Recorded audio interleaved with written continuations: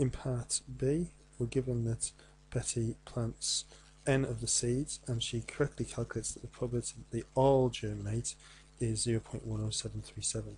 Correct to 5 decimal places. Find the value of n. If they all germinate, that would be seed number 1 germinating and seed number 2 and seed number 3.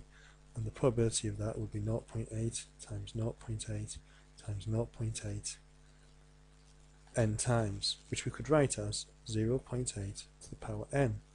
We know that this is equal to 0.10737. So we've created ourselves a little equation with n as the unknown and also the power. In this case, we would use logs, so I could write the natural log of 0.8 to the power n is equal to the natural log of 0.10737. This is rules from C2. The power can then of course come down to the front. Natural log of 0.8 multiplied by n is equal to the natural log of 0.10737.